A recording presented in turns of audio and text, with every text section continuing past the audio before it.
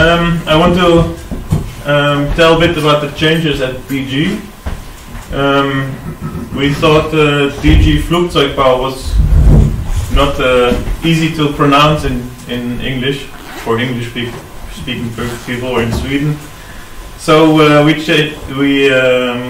made some changes there. We split up the company last autumn, and we were already a supplier of Volocopter, also electric flight air taxi company. They are really growing rapidly. They have over 600 employees at the moment. They're also located in Bruchsal in Germany. And at the beginning we were only a supplier of the airframe, so all the carbon, everything that's white over there is made out of carbon fiber and produced at DG. And they were looking for a approved production organization.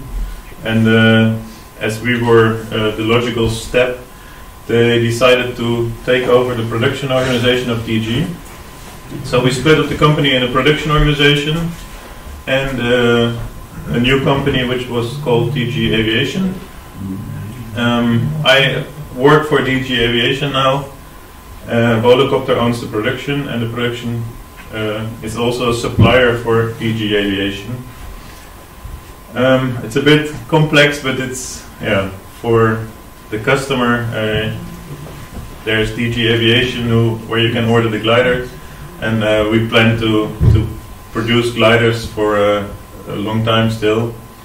And DG Aviation has two main pillars. It's a approved maintenance organization and also a design organization, and that's my part of the business. We will plan to build new gliders for quite a few years, and also we will supply spare parts, which is I think important because it's like almost 5,000 gliders flying in this world still of DG and LS. So I will start about the electrification of the DG and LS fleet. I left out the DG 1000 TE, which we developed in 2010. It was actually my first project starting at DG. It was only a prototype with a retractable a turbo engine, so it's not a sustainer engine. It could not self-launch, or at least it could, but was not meant to certify as a self-launch one. And at the time I think we were too early. There were a lot of problems. People had like range anxiety. They said, you only have 100 kilometers of range, and if I buy a solo powered one I have 300 kilometers of range, and I cannot self-launch, they saw all the cons of the concept, and so it was decided to put it on ice again. We never certified it. We only had one prototype flying, and we retrofitted it again to be a pure glider. And then there was like a pause of almost 10 years, and then we started with the FES concept, at first in the LS8. So the LS8, it's the same good old LS8 produced by Rollard and Schneider in the 90s and beginning of 2000. We made some improvements, so we made new winglets to it, so it can be competitive again on World Gliding Championships levels. And we did some minor things like the Mandel air extractor on the lower side of the fuselage. We made a new tail wheel to have some aerodynamic improvements, but the basic glider still have the LS designed reinforced LS8. It's important to know. A lot of people ask if they can retrofit the old LS8 with the FES system. You can, but only if you have a T or a B. So the B is the turbo prepared with the engine box in it already. So we modified also the wheel to the 5-inch instead of the 4-inch wheel, to improve safety as well. The cockpit is the well-known one. The NOAA system was introduced by DG as well as a safety feature. So it's, I don't know if people know it, but it's an airbag under your bottom.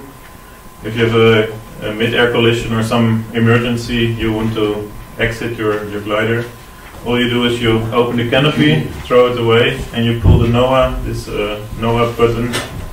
You pull this, and the seatbelt opens automatically, and the pillow blows up. You can just drop out of the glider. You get elevated to the canopy edge level, and it's much easier to get out if you're in a spin or something. So that's an important safety feature we put into the LS8 as an option. So the FES system, it's the safe system. I think all of you have seen it at least. Some of you know it better. It was quite difficult to integrate it in the LS8 without compromising the cockpit size. LS8 is quite narrow, the cockpit, and also not the longest cockpit, so we tried to maintain the forward pedal position. In the first prototype we could not quite manage it, but we, for the serial production, we put the front bulkhead where the motor is attached, put it forward another 30 millimeters. It doesn't sound quite that much, but it is actually enough to remain the old pedal position, roller pedal position. And it's really tight, so working on it is difficult, because you can imagine the motor is really inside of the nose. It's a maintenance. It's a con in maintenance, but it's a pro in usability for the pilot. I think most of you know the FES FCU, the FES control unit.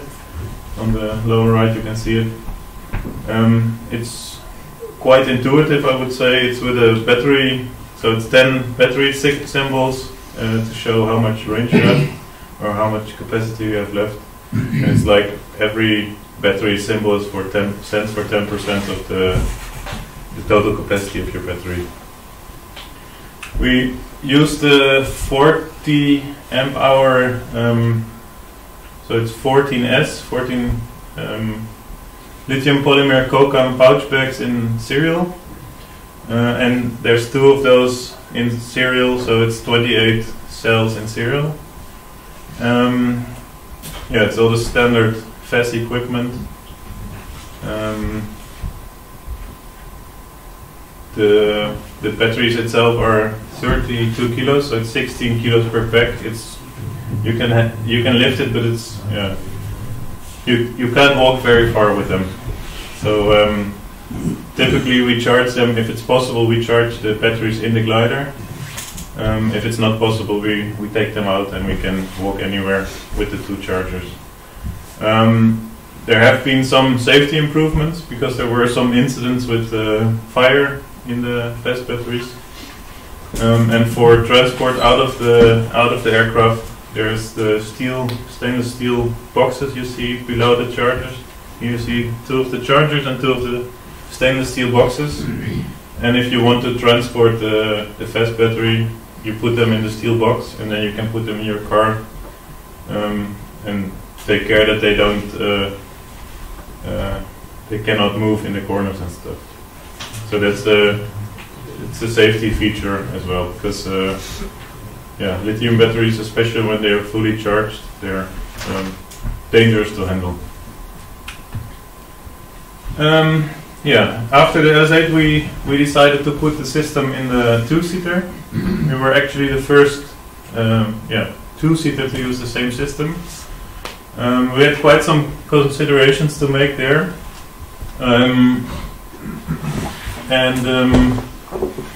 Also the main consideration was we did not want to use cockpit space. And that's why we decided to use the same engine and also the same propeller size. The downside of that is that you have quite a high RPM, So the only way to get more power of this engine is to increase RPM, which makes it a bit noisier than it could be. The other option would have been to have longer propeller blades and a slow-moving or more slow-moving propeller, but that would mean we needed to have a bigger engine, which would get into the foot area of the cockpit. On the left side, you see the front bulkhead. We managed to have it at the same position, so again the front pedal, rudder pedal position was maintained. But yeah, the downside is the increased noise. But I think it doesn't count because it's not a self-launcher, so full power is not needed with a fast system. You also don't have that much of extra air drag if you use the engine. If you have the extendable engine, you have to have much higher energy levels or power levels to achieve horizontal flight. And with the LS8, you have like 4.8 kilowatt for level flight, and with the DG1000 you have around 7.8 kilowatts. I think with the extendable engine you would need like 12 or 50 maybe. So that was one of the reasons we decided to keep the small engine, have it running a bit higher to be able to have some good climb rate. We wanted to have at least 1 meter. With the system as it is at the moment, we can achieve 1.3 meters per second climb rate. The next consideration we had is the battery development. And here you see the first battery that was designed for the DG1000, which has the lithium polymer pouch bags. But Jens already told COCAM changed its company policy or company strategy, and they decided not to focus anymore on the high power systems and more on the high energy systems. So they downgraded the cells we used to have in these batteries, and they were not able to provide them for a longer term. So we decided to discontinue it. And the other reason we stopped with it was the safety issues, because they used to have the 75 amp hour pouch bags, which are really more than a centimeter thick. It's really, it's a lot of energy inside, and we had to do some thermal runaway tests. EASA asked us to do it, and we could not achieve those tests with the setup we had at the moment, because one cell has so much energy it will ignite the next cell if there comes a thermal runaway. You get not an explosion but a really high burning issue if you have a safety issue there. So we decided to go to the round cells, the 18650 battery type, which is in development at the moment with Luca of FES. We're waiting for the prototype to be ready, and it will be the It will be the same battery that's used in the Pipistrel system. There's a cooperation with them, and it will be 16S, so it's a bit higher voltage than at the moment, and 30 cells in parallel. So it's two really big packs, which give about 9.5 kilowatt hours. At the moment we're around 4 kilowatt hours with small battery in the LS8. Sorry, this one. This is the 4 kilowatt hours in total system energy, and now we have the 9.5, so it's more than double. We also plan to have the DG1000 certified with the LS8 batteries at the moment. So we we want to finish the certification so we can continue, and then we do a major change for the bigger battery. So it's for us a more convenient way forward, because also the development of the battery takes a bit longer than we plan to have it. Disadvantage is that we have 28 kilos of battery pack, so it's compared to the 16 kilos the old battery had. Yeah, it's quite a lot. It will be designed so you can lift it with two people if needed. I think I can lift it out of the glider on a table or on a trolley, but you cannot walk with it or something. It's too much. So the system is also designed to charge the battery in the glider itself. But of course, if needed, you can take it out. The nice system about the DG1000 is also that the room available is really it's really big. So we have basically the engine box available in the back of the glider, and also the maximum weight of the fuselage is really big for the self-launcher DG1000, so that we can put in, if needed, we could put in 100 kilos of batteries, which we don't, of course. We have only 56, but we're really flexible with that, and it's also quite easy to make an upgrade in the future for the batteries. So on the DG1000 we also did some we did some upgrades on the aerodynamics as well. We made neo winglets for that as well. Yeah, they all look the same, but it's really, I can assure you, it's really a lot of work every time we make a new series of neo winglets. It's the aerodynamic design by Johannes Dillinger. Here you see a pressure distribution of his aerodynamic calculation tool. And then the structural design is done by us internally at DG. And then my part of the job is to do certification, and part of the certification is also the flight testing. And the most important aspects of that, or the most exciting aspects of the flight testing, are the spinning and the flutter. I will show you pictures later on. And we achieved certification of the new tips by June this year. Yeah, the flight testing is a more interesting part of my job, I would say. And you also get to fly at conditions you typically don't fly. Here we are in February last year, so 2021. We did the neo winglets of the LS6. It's the same winglets as the LS8, actually, aerodynamically, but because it's a different aircraft type, we had to do the speed test and the flutter test again. And here you see at the back, it's a bit hard to see, but there's a spin parachute attached to the tail, and I have a cable to the cockpit, so I can, in case of an emergency, I can deploy the spin parachute to get out of a flat spin. So that's the nicer side of the job, I would say. And also I get to see the skies a bit different than on a normal gliding day. I get to see the cumulus from above. This was for for flutter testing of the new winglets. We have to climb to flight level 110, and to be able to dive to VNE or VE. So it's the dive design speed for diving, which is 10% above VNE. We have to show.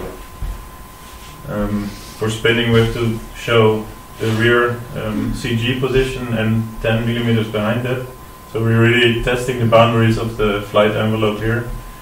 And yeah, it's nothing compared to competition flying, which I love to do, but it's still a special kind of flying, the testing. So that's about it. The development at DG.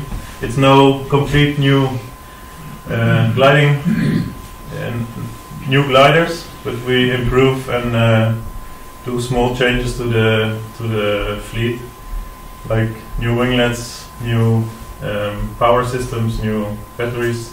But it's not only the winglet; it's the whole wingtip that's new. Yeah, it's actually it's from the parking plane, so it's the last 1.4 meters of the. But you can put the new tips on an old. Yes, they're all retrofittable. You can. It's the same parking position. You just can order the tips and put them on the. It's much more beautiful now. The DD1000. Yes, it was one consideration why we did it. Out of curiosity, how many turns do you spin before? I mean, what is required to certify? There are some different points in the EASA certification specifications. So the most important one is 5 turns. That 5 turn spin, and you have to show you can exit it below 1 extra turn. So you have to show that's the most one. But there's a lot of shorter spins where you do 1 or 2 turns only. So we typically, just for the winglets, we do I think 4 air tows up to 2,000 meters. And we do with water ballast, without water ballast, sometimes also with asymmetric, so 1 wing full, 1 wing empty. It depends a bit on the program, but because this also had a part of the wing as well, so it's a change profile. So we decided to do the complete program of spinning, with a lot of tests. So that's a test that you have 1 wing fully loaded, also in the spin test? Yes. How many DD1000 planes have you built so far? We have built 3 so far, and we have, I think, like 12 or 15 on order. So it's, and what is the delivery time now? 3 years? Or? The delivery time has really increased, also because we had to put production capacity or prepare production capacity for helicopter. We have a waiting time of 5 years at the moment. For the DD1000? Yes. Yeah, no, the Danish Federation, I think. Yeah. You order it last year, you will get it in 25. With the big battery. So then it's bigger. But those you have delivered, that is with a small battery. Those 3 we have flying now. We have the small LS8 battery, and we will certify them so they can continue flying, and then we do an upgrade to it, a major change afterwards. Yeah, and the future ones should have the big battery. Back to spinning. Yes. How is it to spin with asymmetrical wing load or wing water ballast in one wing and not the other, and in respect to both ways? It's not as bad as you would expect.